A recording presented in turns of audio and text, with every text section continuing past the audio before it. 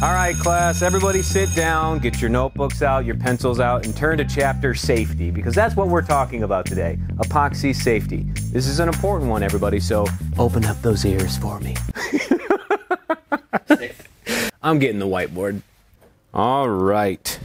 How do they? Whoa, whoa, whoa, whoa, whoa, whoa, whoa. No reading ahead today.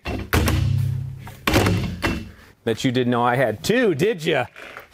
All right, now that you can't read ahead, let me tell you where we're going. We're going to talk about three things first. First is, actually, we're talking about you. You need to be aware of some things about yourself to move forward. Second, we're going to talk about personal protective equipment, or PPE. You've heard that phrase before, probably. I hope so, at least. And then the third thing is space. The space you're doing these projects in. Large, small, windows, no windows. We got to talk about that. All right, so let's start with you, my lovely, lovely friend here. You know what I haven't done is like and subscribe. Like and subscribe. Well, you all get it. Help me out. Like and subscribe. All right, let's talk about you. There's three things we need to talk about when it comes to you. Number one is sensitivity. Number two is aptitude. And then number three is risk tolerance, right? How risky can you be? So sensitivity. What do I mean by sensitivity? Well, epoxy is a chemical, and it has certain things in it that you can react to if you're sensitive to them.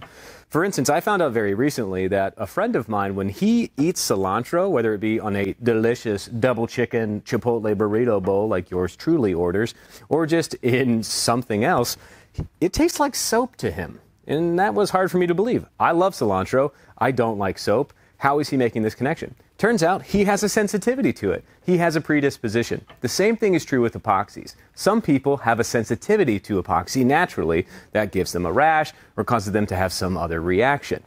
It's not any fault of theirs. That's just something that they have a sensitivity to. This is something you're going to have to learn along the way, or talk to your doctor, of course, if you have other concerns about other conditions that may affect things. Now, you might be born with this sensitivity, or you can actually develop it. If you don't use the proper PPE like we've talked about, and you keep dousing your skin in epoxy all the time, you can actually develop a sensitivity. So we want to be mindful of this. Number two is aptitude. It's basically how much research you've done, how much you understand how to mix and measure, right? Look at this. This is a half full glass and maybe a quarter full glass of side A and side B, equal parts 1-to-1. That's not quite equal parts. We're going to have an off mixture here, which means that this isn't operating and reacting the way that it should. You need to be safe. You need to do things appropriately. That's what I mean by aptitude. Read those directions, read those safety data sheets, and make sure you understand all the hazards.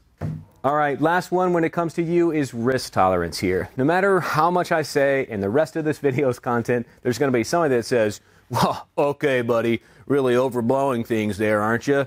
If you're not that person, you might be somebody who's very, very nervous and doesn't want to develop any sensitivity whatsoever. But just understand, everybody's different. Everybody has a different level of risk tolerance. So you're going to see some people doing something you would never do, and other people might feel like somebody's being overprotective or overcautious.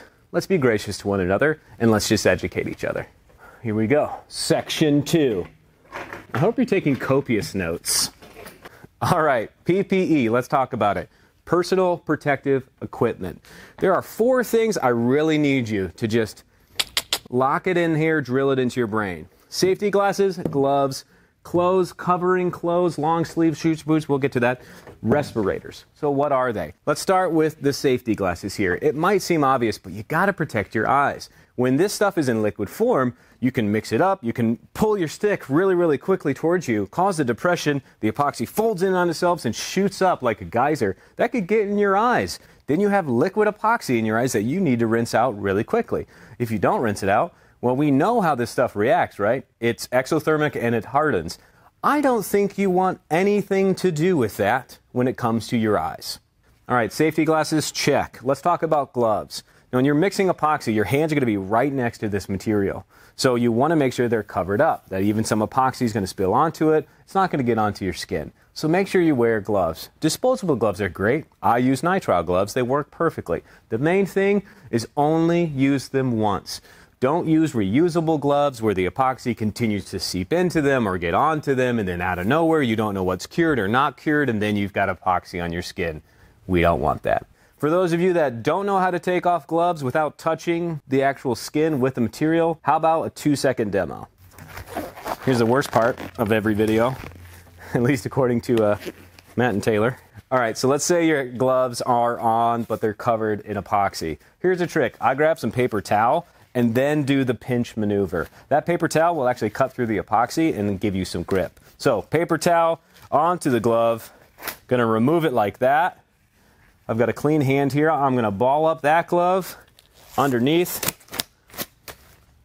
Dunzo. Now let's talk about covering clothes. What in the world are covering clothes?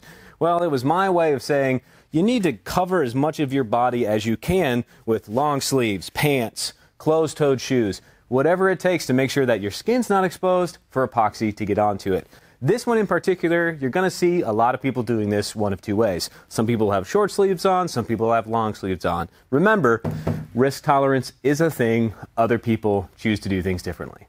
The fourth one is a respirator. You've probably heard about this, but we wear a respirator to make sure we're not inhaling organic vapors and also that we're not inhaling particles as well. Organic vapors and particles, that's what a respirator helps us avoid.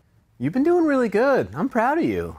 You've been staying with, by force, of course. I've not given you the opportunity to deviate, but we'll get rid of this guy now. I think being a teacher would have been a good time. My entire family's teachers, like all of them. All right. The third thing is space. Let's talk about it. So there's mainly two different types of space we need to talk about. Large spaces and small spaces. I've drawn this here so you can kind of see what we mean. In a large space, if we put one drop of food coloring, that food coloring is going to dissipate. So it's really not that impactful. Versus a smaller space, that same one drop is going to have a bigger impact. The same is true when it comes to working with epoxy. If you're in a well-ventilated with a lot of airflow, huge square footage space, like where we are every day, well, that's great. These effects aren't that big. But if you're in a very small one-bedroom room in your apartment, no windows, the closets, doors closed, everything shut down, you're completely by yourself, alone, well, there's not enough space for all this to dissipate, is there? Now, as you can see, we're in a well-ventilated space. But if I were working from my house or apartment, I would definitely be wearing a respirator. Now, you might have heard the term VOCs, volatile organic compounds, right? The nice part with epoxy is we don't have to worry about VOCs too much. At least in our products, it's low to no VOC. That's great. But these are still chemicals. These still have things that can react with our bodies. So you still have to be careful. Don't let no VOCs mean no safety for me. Go be smart, be safe. All right, so we know larger spaces, that's better. Smaller spaces, not so good. But there's still two things we got to talk about with space. Ventilation and airflow. Think about ventilation, I'm using the term here, to mean how many windows can you open? How many garage doors? How big is your garage door? How much can you remove the container part of this equation? The second is airflow. So if you have the windows open, that's great. Your kitchen is now subsequently a bigger space, so to speak, but is the airflow happening? Are you switching out the air, or are all those particles and vapors and stuff still existing in there? So it's not just ventilation, how many windows you have open, it's also airflow. How much air are you exchanging? Both of those things matter as well. If it's just you in your apartment, that's great. But if you're sharing the same space with a bunch of people and you have a respirator and glasses and they don't, well, think about that. You got to take care of the people around you and be mindful of the space that you're in. All right. Enough of my hand sketching. We get it. You, PPE, space, you've got the principles. Well, now let me spin this whiteboard and let's turn it into some useful knowledge. Now, we can't talk about epoxy safety without talking about the things that we do with epoxy. Pouring, mixing, demolding, sanding and cutting, and polishing. So let's talk about small space and large space, what you should use within those spaces depending on what you're doing. Let's start with pouring. All right, so pouring our epoxies in a liquid form. That means it can gloop and glorp and glop everywhere, right? We got to be mindful of that. So in small spaces, glasses, gloves, covering clothes, and a respirator. You're full bore on this one. This is full safety situation.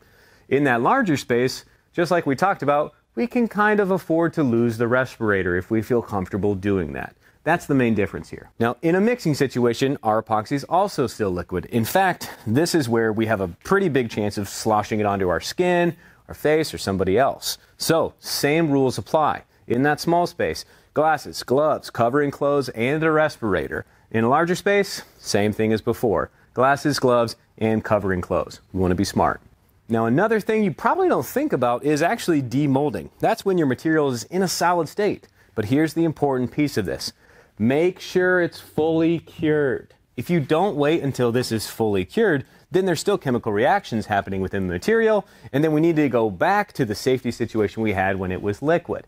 If you let it fully cure and then demold, you're going to be okay. Again, make sure your aptitude is up. Make sure you know how to mix, you know how to measure, and you know what you're doing. Now, after you've demolded it, you might be sanding and cutting up your epoxy project. That's great. I've spent too many hours doing that exact same thing. Here's the deal. In that situation, there are little particles. That's what we call atomizing the resin. That's something that you can inhale. No bueno. We do not want to inhale epoxy. So here's the thing. I don't care if you're in a small space or a large space. Get them glasses on and get that respirator on, folks. I spoke to a maker recently who refused to wear a respirator while sanding all of his big river tables, and he had some complications from it. Trust me, he is an evangelist now for wearing a respirator. Our last activity is polishing. Some of you will never do this, some of you do this all the time. My main note for you here is look at the MSDS or the SDS for that particular polish that you're using. I always default to super safety when it comes to this stuff because it usually has chemicals within it. So that's glasses, gloves, covering clothes, and a respirator, regardless of your space.